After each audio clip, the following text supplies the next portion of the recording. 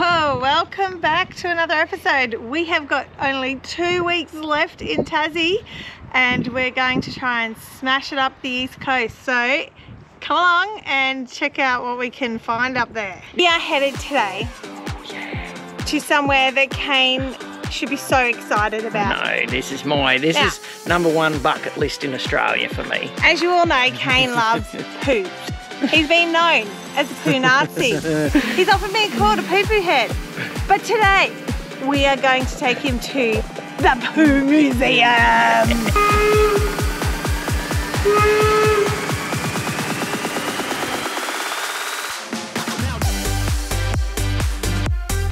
They reckon the main shaft's pretty spectacular. Yeah, I thought it was pretty ordinary actually.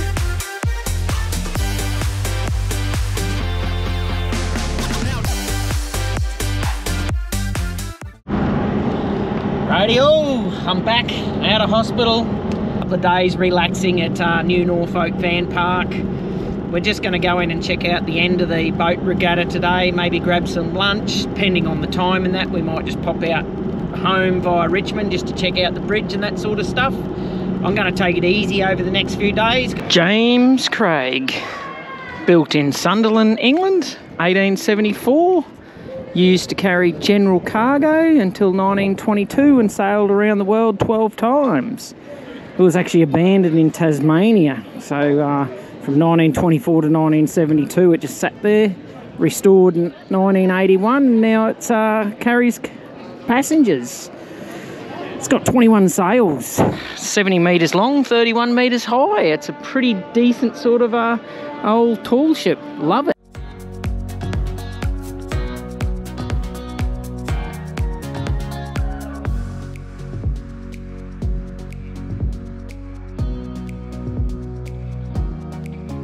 The Duifken, 1606. Pretty old ship. Yeah, that's older than the other. I think they called it the Little Dove. Right, that's so cool. I've never seen that before.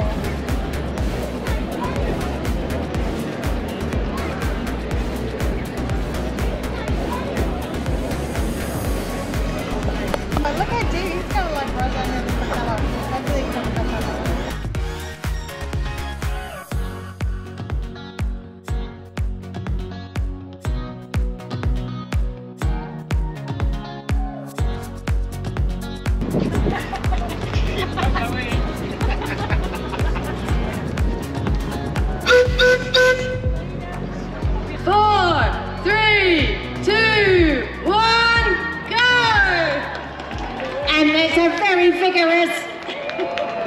It's very congested. It's just like Wild Oats 11. It's amazing. And oh, we've got it capsized, but they're still hanging in there. Well, we are super excited to be at the Hobart Regatta. Looking at all these tall ships, the old masts and everything has been absolutely awesome. They're just all starting to form up in the bay, which it's going to be fantastic.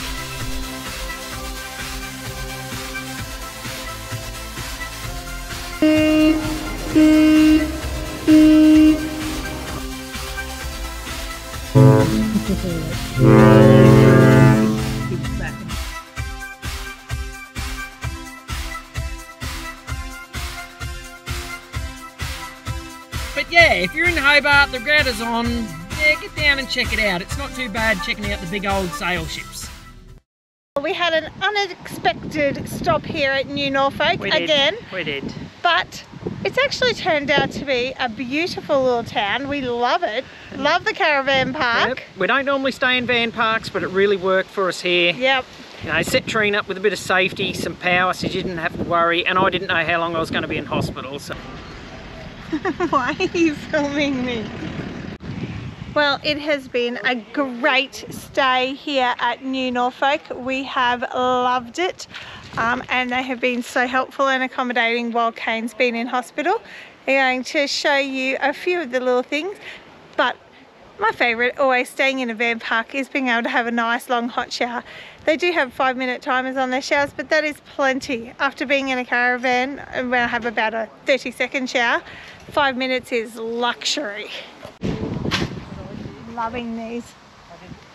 Oh yeah, so nice. Well, there is one good thing about staying at a van park. What might that be? I can get all my washing done. I love it. Get all the laundry done.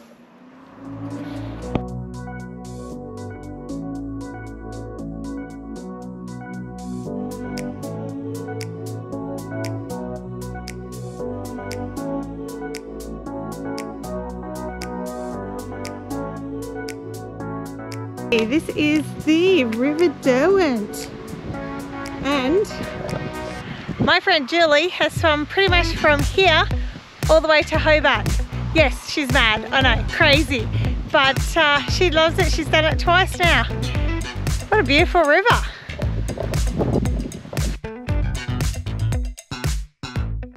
Checking out a convict trail, so we're at Eagle Neck. Yes. Yes, Eagle Neck. And they have the dog line here. So back when the convicts used to try and get off the Port Arthur Island, they had to come up through here. It was the easiest way.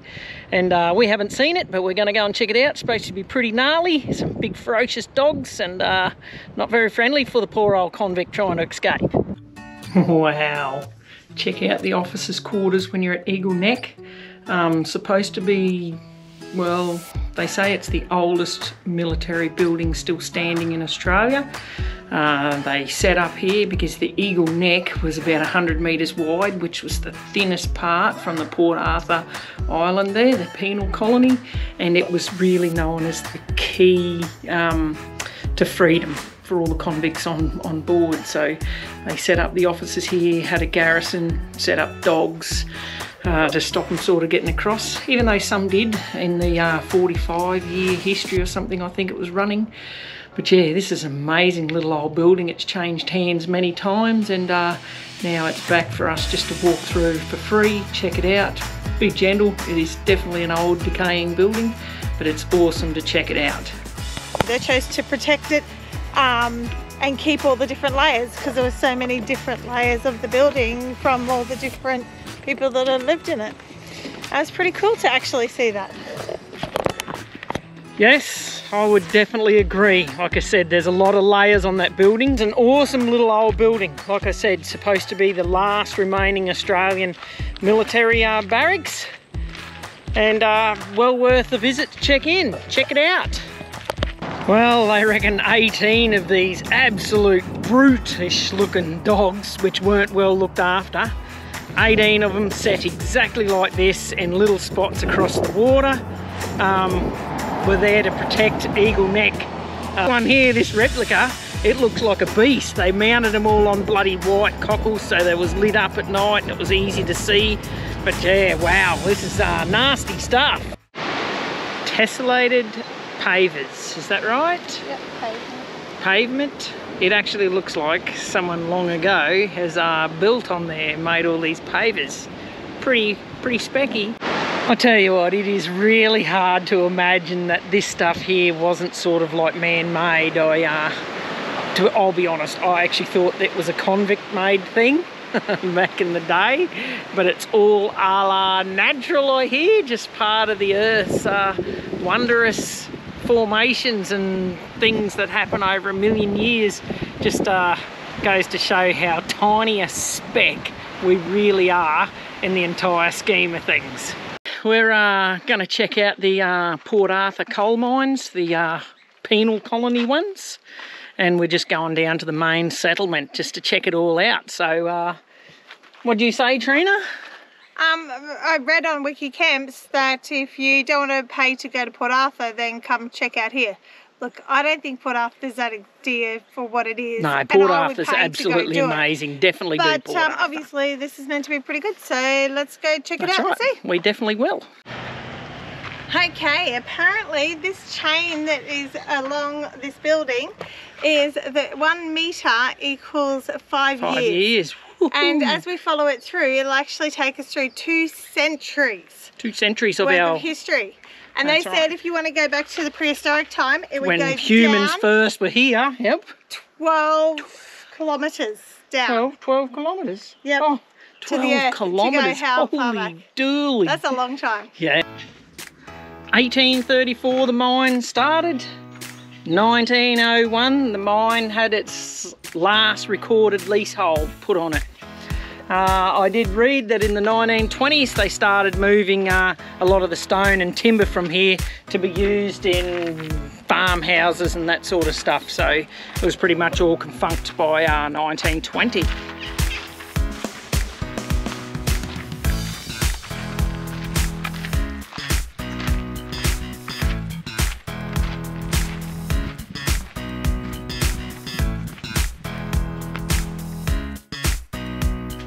I read somewhere that they said that they had 6 per cell, but there's no way that can be right.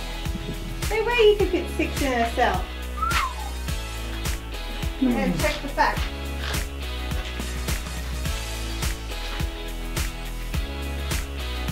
Six people in there? Sleeping? Living? Oh my God.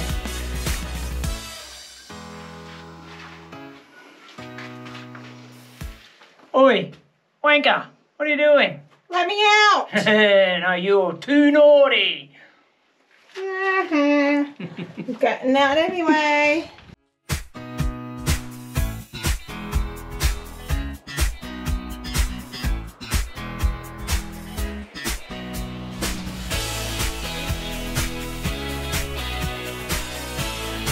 What has blown us away is that we know that these are convict ruins. We know that convicts lived here, but the view from here is amazing.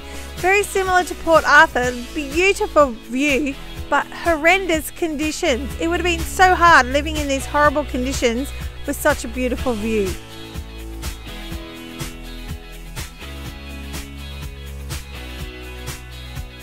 This one must have been a bit more important, this building, because it's got some elaborate stonework above the doorways and archways.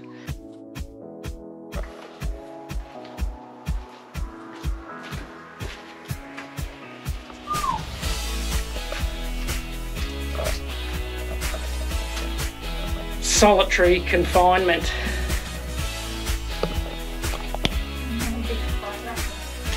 No big spiders in here.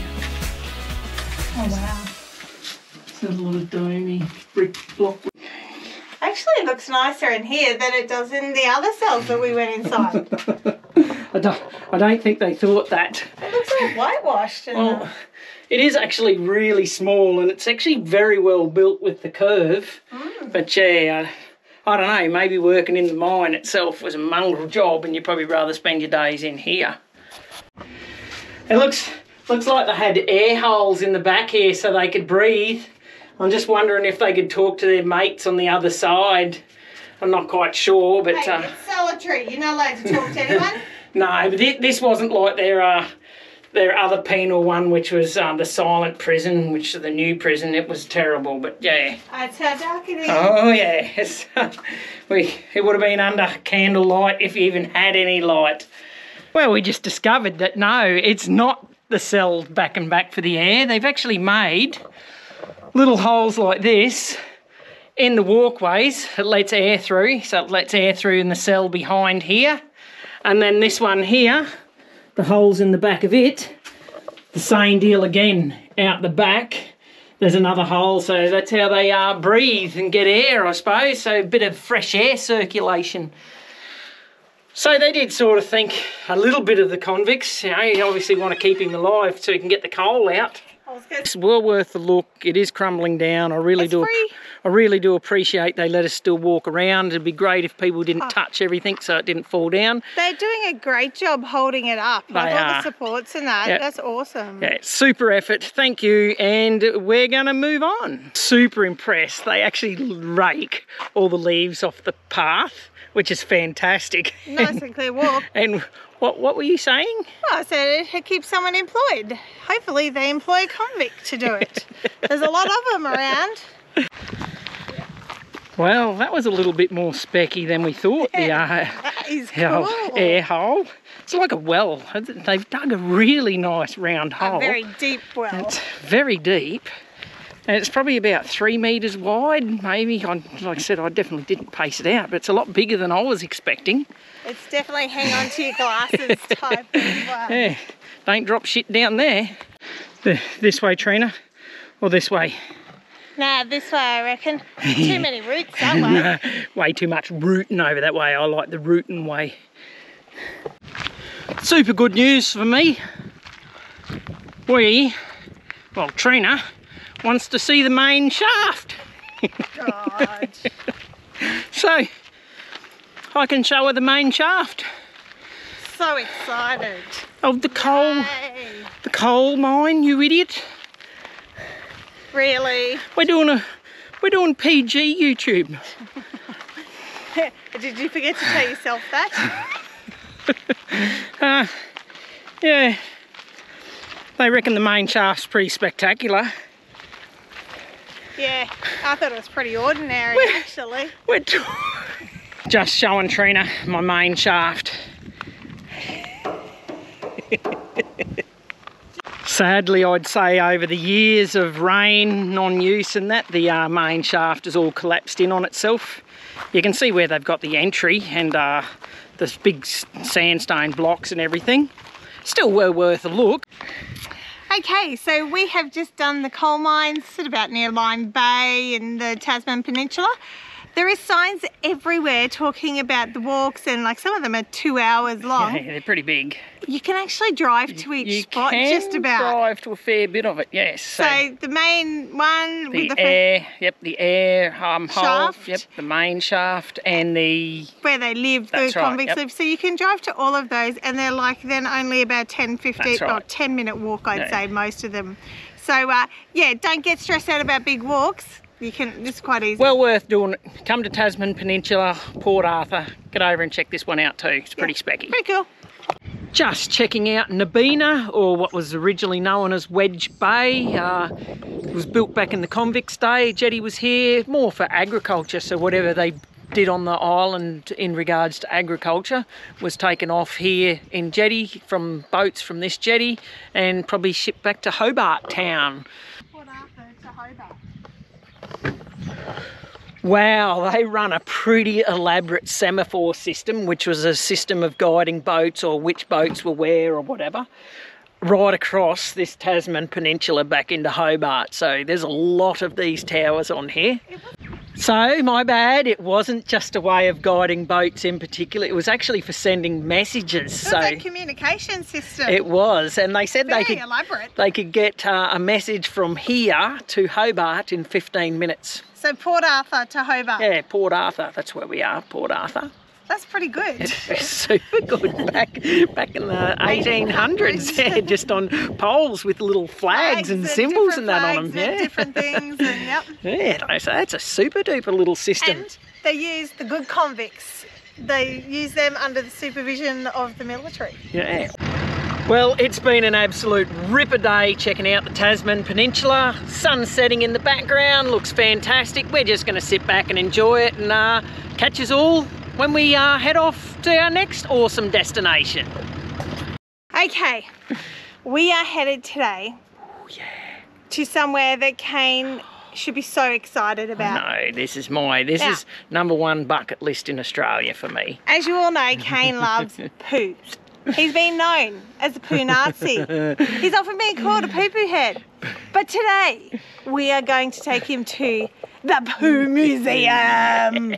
The Pooseum. The Pooseum. Let's go. Let's check it out. Let's check it out. We're at the Poo Museum. The Pooseum.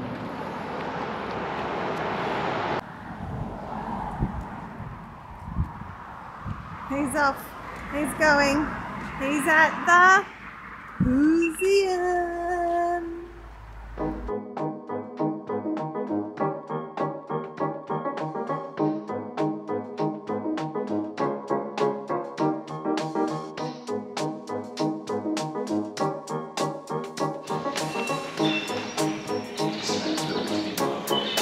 I should ace this.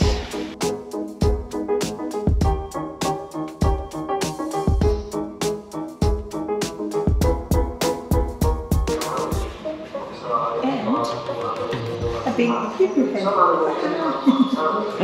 He's fucking bad. He is shit at this. Get the pun. You should have this. I do poos. I don't know poos. You talk about them all the time.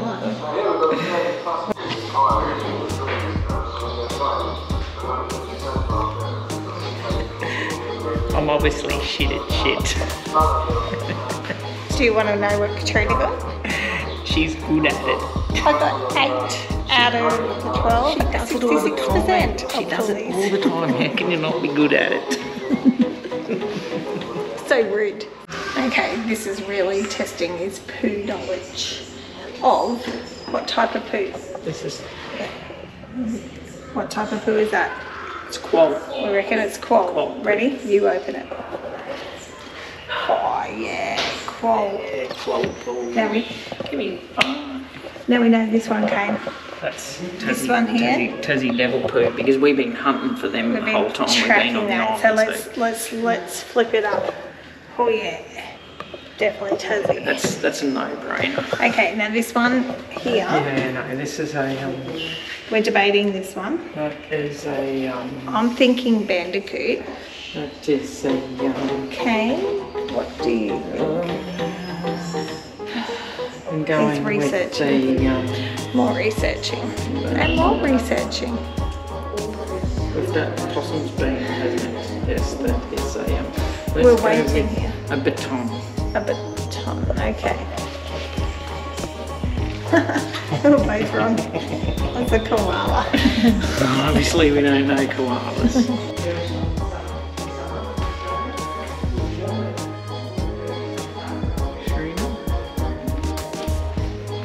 That is my absolute nightmare. I always check to make sure there's no snake in my toilet.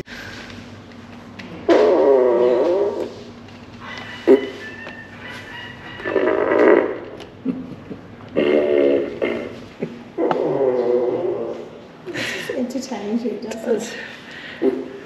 I'm one of those kids in the shop that will press this all day and annoy everybody. So we've just done the Pooseum.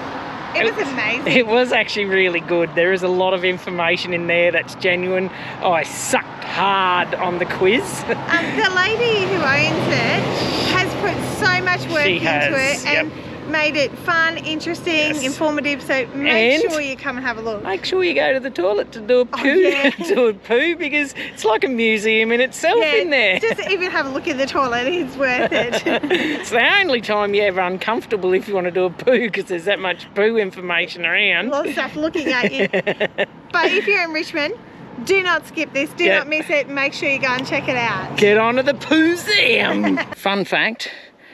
In Sydney, they sent a couple of guys, Bowen and Collins, down to Tasmania to find a place to settle.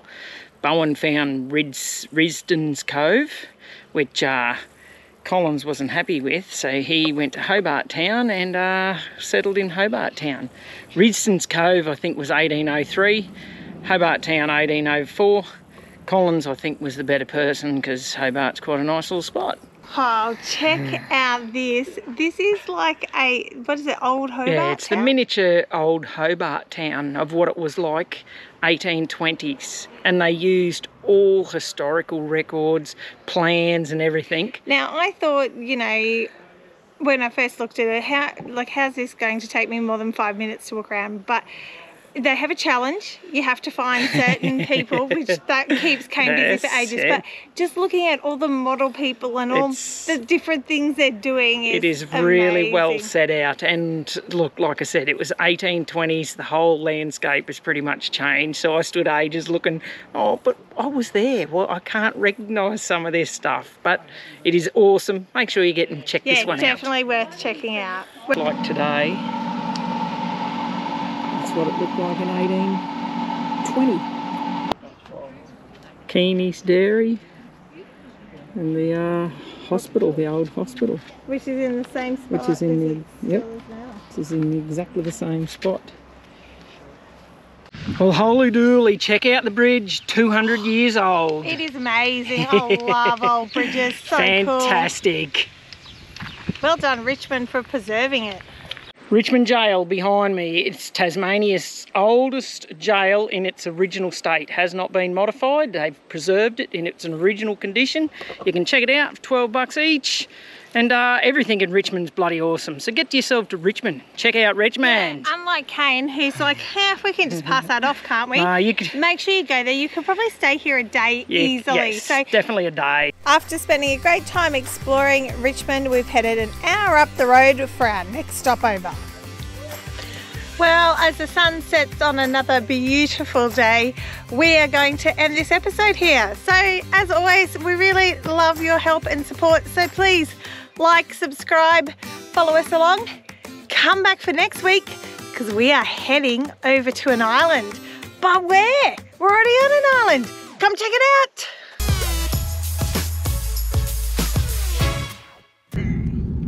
Is this my best angle? Stop recording. Sorry. Stop.